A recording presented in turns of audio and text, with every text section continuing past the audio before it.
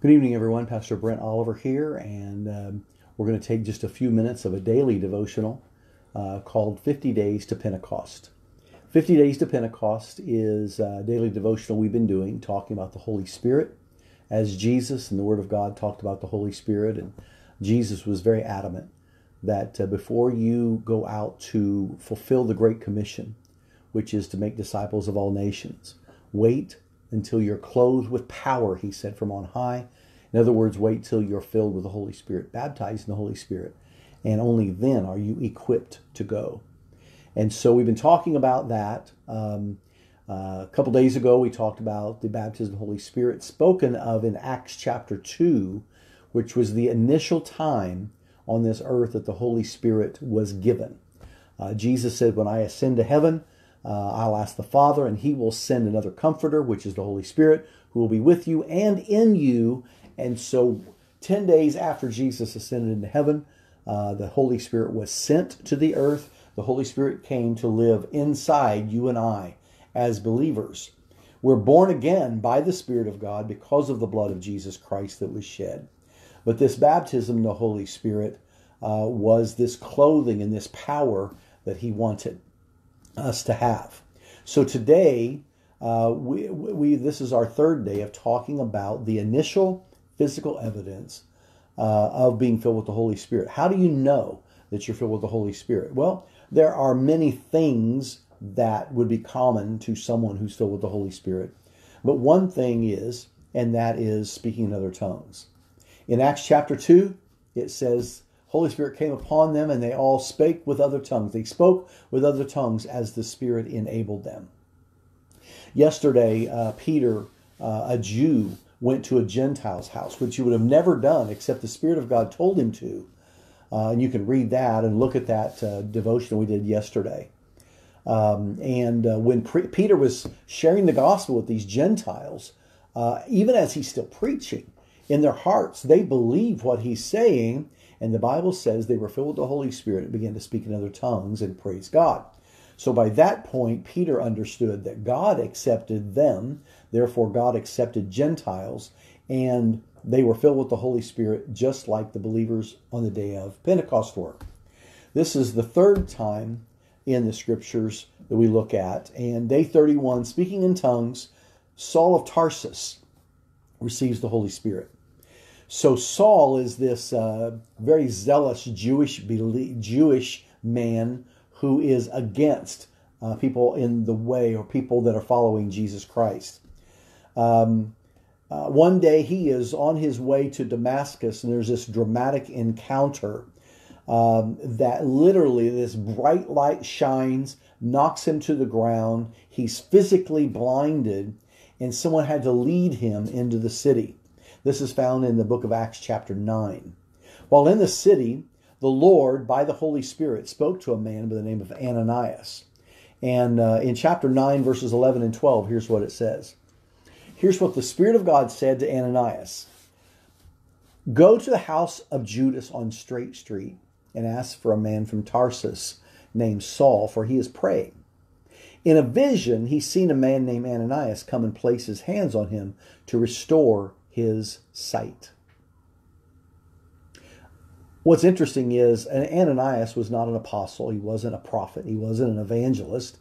Ananias was just a spirit-filled believer who could hear from God and obey.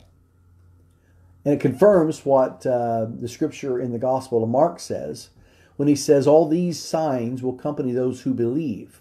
In my name, they'll drive out demons. They'll speak with new tongues. Etc., etc., and they place their hands on sick people and they'll get well. All of this is there. This is not just for the spiritually elite or professional clergy. This is for each and every believer. So all believers, not just apostles, prophets, evangelists, etc., will be spoken to by the Spirit of God and used by the Holy Spirit if we listen and obey. And notice this miracle here of Holy Spirit speaking such specific direction. There again, Ananias arrived. And I'm just fascinated by this. The Holy Spirit told Ananias, go to Judas' house on Straight Street. Ask for a man named Tarsus or a man from Tarsus named Saul, for he's praying, and in a vision he saw you coming and placing your hands on him to restore his sight. That is absolutely amazing. You can't just read over that. For the Holy Spirit to give such dramatic, specific, detailed direction. Can you imagine that Ananias went to the house? Is there someone named Saul here? Yeah.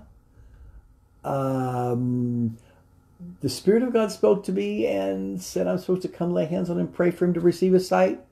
Well, he's been blinded. There's something just happened to him. So yeah. And it's like, whoa.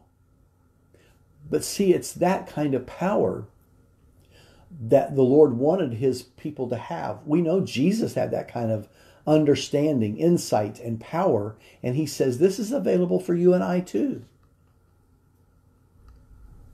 So when Ananias arrived, he simply told Saul that the Lord had sent him. And the scripture says in verse 17, placing his hands on Saul, he said, Brother Saul, the Lord, Jesus, who appeared to you on the road, and I'm thinking, how do you know that? As you were coming here, he sent me. Listen to what Ananias says.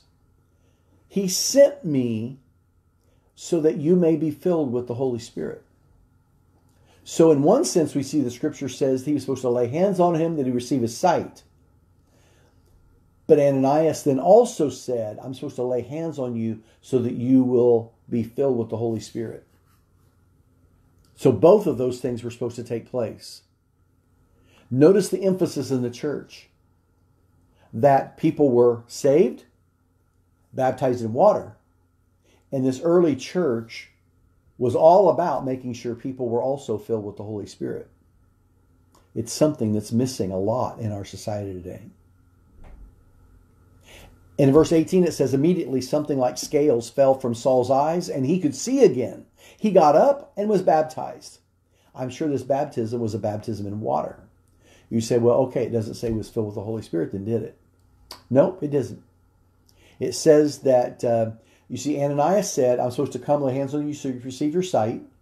This scripture says something like scales fell from Saul's eyes and his sight was restored. So then the question is, well, if one thing happened that the Lord sent Ananias there for, did both things happen? Well, I can tell you absolutely the answer is yes. And here's how I know. First off, Paul was healed. We believe that if God did one thing, surely he would do another. But in 1 Corinthians chapter 14, verse 18, the Apostle Paul writing to the Corinthian church, listen to his words. I thank God that I speak in tongues more than all of you. He wasn't boasting about a comparison thing. What he was basically saying is, I speak in other tongues. Well, how can you speak in other tongues? You can't unless you're filled with the Holy Spirit. So this acknowledgement that he speaks in tongues was also an acknowledgement that he had been filled with the Holy Spirit. So here's our third instance in the book of Acts, and all three say people filled with the Holy Spirit speak in other tongues. As we'll see tomorrow, Paul prayed for others to receive the Holy Spirit. Because you know what? We can't give away what we don't have. These signs will follow them that believe according to the scriptures. And this means even you. That's our devotion for tonight. I appreciate you joining us. I hope these words are inspiring to you. And go back and read what the scriptures that I've given to you and study those and prove it to yourself so that you can begin to make sure that you're filled with the Holy Spirit by coming to the Lord and asking him to give you exactly what they have as well. I encourage you to do that tonight. Heavenly Father, I pray for each and every one that's watching. Bless them, Lord, with your Spirit. May they be empowered to be your witnesses, Lord, I pray. In Jesus' name, amen. God bless you tonight, and Lord willing, we'll see you again tomorrow. Have a good night.